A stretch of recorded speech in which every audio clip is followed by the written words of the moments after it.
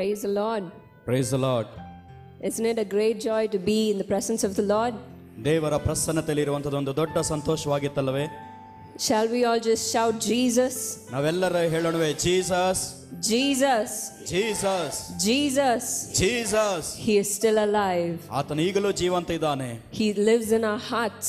ಆತನು ನಮ್ಮ ಹೃದಯಗಳಲ್ಲಿ ಜೀವಿಸ್ತಾ ಇದ್ದಾನೆ. And he is going to change your life upside down today. ಇವತ್ತು ಆತನು ನಿಮ್ಮ ಜೀವನಗಳನ್ನು ತಲೆ ಕೆಳಗಾಗುವಂತ ರೀತಿಯಲ್ಲಿ ಬದಲಾಯಿಸಲಿಕ್ಕಿದ್ದಾನೆ. Do you believe this? ನೀವು ಇದನ್ನು ನಂಬ್ತಾ ಇದ್ದೀರಾ? Let's just shout yes. ಹೌದೆಂದು ಕೂಗೋಣ. Yes, Lord. ಹೌದು ಕರ್ತನೇ. I believe this. ನಾನು ಇದನ್ನು ನಂಬುತ್ತೇನೆ.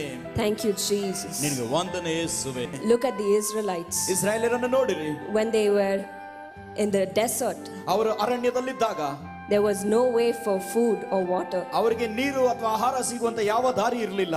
But God provided manna just for that day. ಆದರೆ ದೇವರು ಆ ದಿನಕ್ಕೆ ಬೇಕಾಗುವಷ್ಟು ಮನ್ನಾ ಒದಗಿಸಿದನು. If they kept that manna with them for the next day also, the manna will spoil. ಒಂದು ವೇಳೆ ಅದೇ ದಿವಸದಲ್ಲಿ ಮರು ದಿವಸಕ್ಕೆ ಬೇಕಾದ ಮನ್ನಾ ಕೂಡ ತೆಗೆದುಕೊಂಡು ಅದು ಹಾಳಾಗಿ ಹೋಗ್ತಾ ಇತ್ತು. Just for that day. ಆ ದಿನಕ್ಕೆ ಬೇಕಾದಷ್ಟು ಮಾತ್ರ. Just for one day. ಒಂದು ದಿನಕ್ಕಾಗಿ ಮಾತ್ರ. 24 hours. 24 ಗಂಟೆಗಳಿಗೆ. That mercy will be with you. ಆ ಒಂದು ಕರುಣೆ ನಿಮ್ಮ ಜೊತೆಯಲ್ಲಿ ಇರ್ತದೆ. That mercy will help you. ಆ ಕರುಣೆ ನಿಮಗೆ ಸಹಾಯ ಮಾಡುತ್ತದೆ. So every day morning, ಅದರಿಂದ ಪ್ರತಿದಿನ ಮುಂಜಾನೆ be diligent to read the Bible and pray. ದೇವರ ವಾಕ್ಯವನ್ನು ಓದಿ ಪ್ರಾರ್ಥಿಸಲಿಕ್ಕೆ ಅತ್ಯಾಸಕ್ತಿ ಉಳ್ಳವರಾಗಿರಿ. This is his doing. ಇದು ಆತನು ಮಾಡುವಂತದ್ದಾಗಿದೆ. When you just obey the Holy Spirit, ನೀವು ಪವಿತ್ರಾತ್ಮನಿಗೆ ಹಾಗೆಯೇ ವಿಧೇಯರಾಗುವಾಗ, when you just do as he instructs you, ಆತನು ನಿನಗೆ ಬೋಧಿಸುವ ಹಾಗೆ ನೀನು ವಿಧೇಯನಾಗುವಾಗ, you will see blessing. ನೀವು ಆಶೀರ್ವಾದ ನೋಡ್ತೀರಿ. You will have peace. ನಿಮಗೆ ಸಮಾಧಾನ ಇರ್ತದೆ. You will have satisfaction. ನಿಮಗೆ ಒಂದು ತೃಪ್ತಿ ಇರ್ತದೆ. You will have joy. ನಿಮಗೆ ಸಂತೋಷ ಇರ್ತದೆ. Joy of the Lord is our strength. ಕರ್ತನ ಸಂತೋಷವೇ ನಮ್ಮ ಬಲ. This is what God wants to give you today.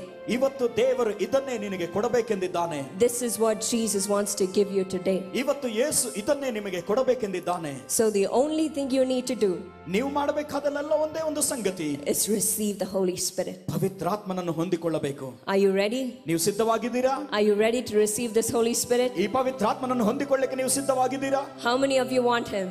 ಎಷ್ಟು ಜನಕ್ಕೆ ಆತನ ಬೇಕೆಂದು ಬಯಸ್ತಾ ಇದ್ದೀರಿ?